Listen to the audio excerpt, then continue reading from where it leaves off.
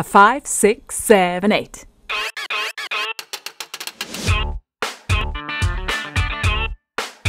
When you hear the call, you've got to go.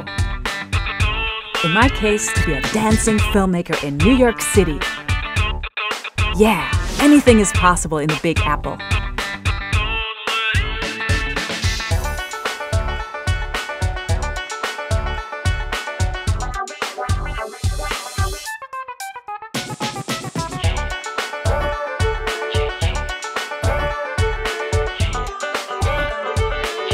So welcome to my studio, where I'd like you to meet some of my friends who are going for it as well. Living the dream can be challenging, but there's always time for magic.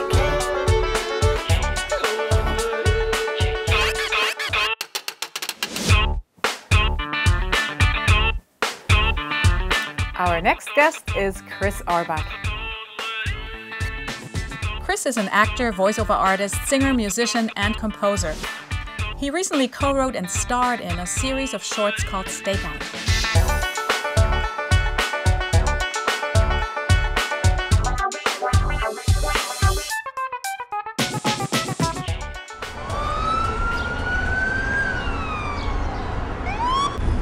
What fucking difference does it make? It's a big difference. I mean, the Atlantic stuff is poison. Pure fucking poison, because the Atlantic's so dirty. I mean, the Alaskan stuff is cleaner because the Pacific isn't as contaminated yet. The Atlantic stuff, I mean, it's got so much mercury, you can get this thing called Minamata syndrome. A min of what?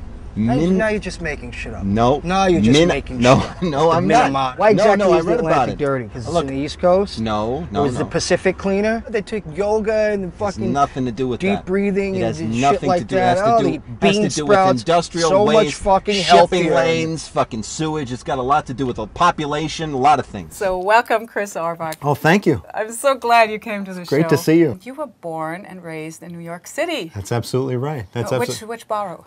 In Manhattan, in Chelsea. Still, it was a very cool place to grow up because there were so many different kinds of people, which is always the best, I think, the best way to grow up. So, wonderful. Yeah. And you were born into acting royalty. Your father, Jerry Orbach, of course, played Briscoe, Detective Briscoe on Law and Order. Sure. And that was also your first acting role, right? Did you do something before then? Well, that was the first union job I ever did. Ah. Yeah, which was very important. You played his nephew. I played his nephew. Yeah. How was that? Did you interact with your father on the show, or only once? A different scene. Only once, very briefly, honestly, it was an interesting time because I don't think I was ready for it at the time, and I was just very kind of overwhelmed. But ready for being on camera acting, or facing your father on camera? Well, both, you know. Yeah. But I mean, I think the on-camera part was a little easier. And you've been a musician your whole life, it seems. Yeah. You just played from a young childhood on. Did you grow up with a lot of music in the house? Oh, yeah. Well, my father, you know, he was in musicals. Yes. Through him, I got into a lot of the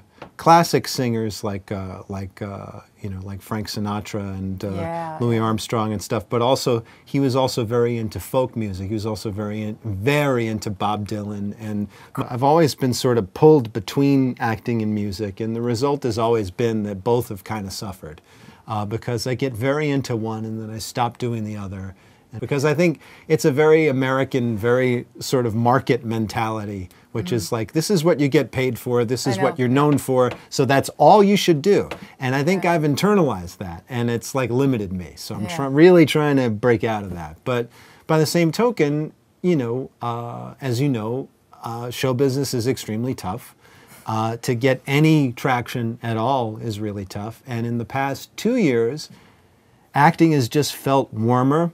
Mm-hmm. It felt like it's easier to do than ever before because I've grown up a little. Yeah, you know yourself more. And also, the response seems to be more positive, and that's hard to ignore. You know, it's very cool. So I have in my hand Chris's new album. You have 2 albums out. Yes, right? that's the most. This is Secession. That's the most recent one. Yeah. And the cool thing is, I don't know. Can you see it?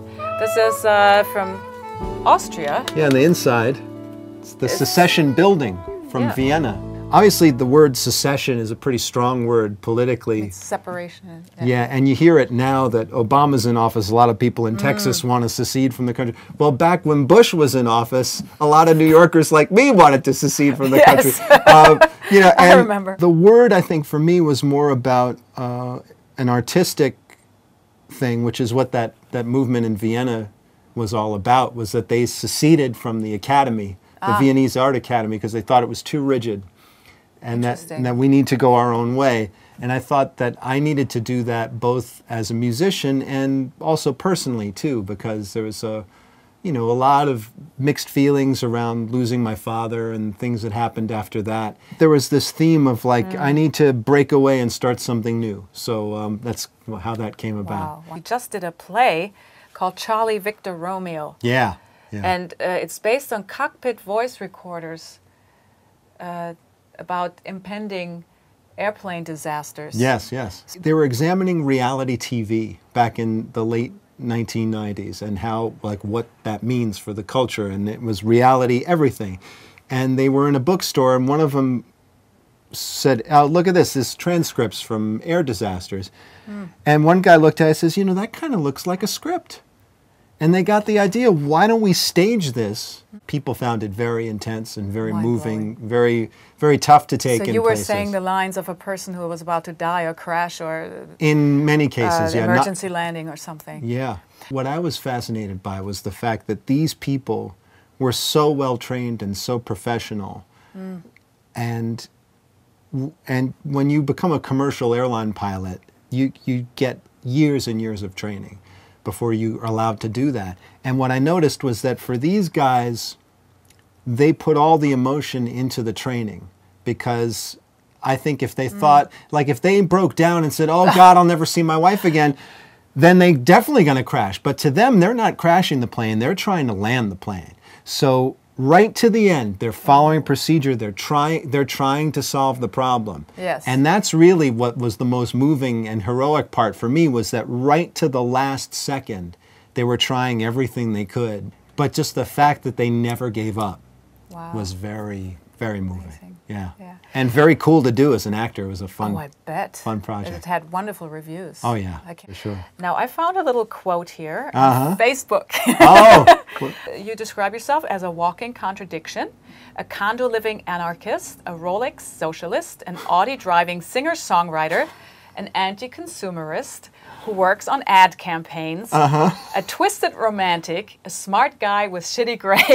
It's a great description, but it pretty much sums it up. Like you said, it is a contradiction, and you know, we're trapped in this market economy, and there's temptation all around us to want nice things, and that's very human too. It's both sides of human nature. It's very human to want the best for yourself, and you could stay in that head. I think it's also human nature to try to want the best for everybody. And I don't think anybody can live in one side or the other all the time, but I think most of us who are sort of hyper aware, we're trying, you know, and we're at least looking at it, you know, and it's like, how much can you really enjoy a $2,000 or $10,000 suit if you're walking over somebody who's starving, you know, and I think that's a question that everybody has to sort out in modern life, and some people look at it and some people don't. What's your favorite German word? Oh, jawohl. That's a good one. Because it's affirmative and very strict, and yet positive. This is strict, yeah, exactly. So I like it. Yeah. My greatest weakness is? My greatest weakness, second guessing myself. Good one. I would love to meet. Oh gosh, if it could be anybody, it would be John Lennon. Yeah, for sure. Very cool. Oh yeah. I'm really good at? I'm told I'm really good at giving hugs. Yeah, I'm a good hugger. Yeah. I love it. I think so. Now, if you had the power to change anything in the world, what would you change? Oh my goodness. Oh, the environment. Threats to the environment. If there was if I could find a way to feed and power everybody in as least cruel ways and least destructive ways as possible. If I could change that, I would. Right now. Excellent. Yeah. Thanks so much for coming. Thank you. Here, I'm getting a hug. Oh, yeah.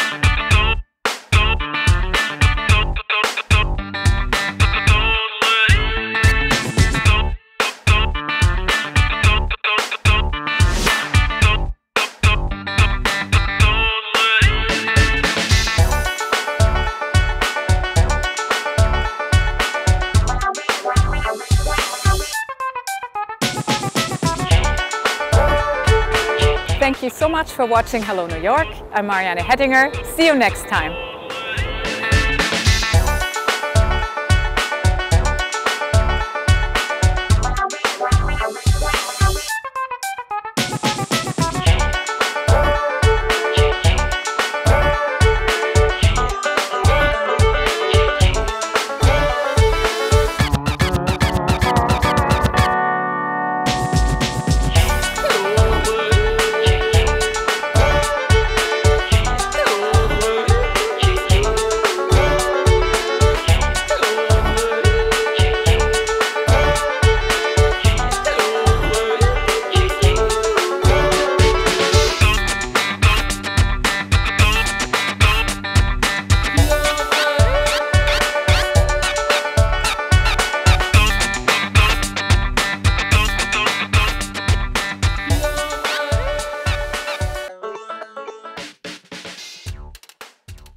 That all my shit's up there. That's all my stuff's up there. Oh, he never came back. That guy, Chris, he never came back. But he's all back. Take a little still shot of everybody. Oh, yeah.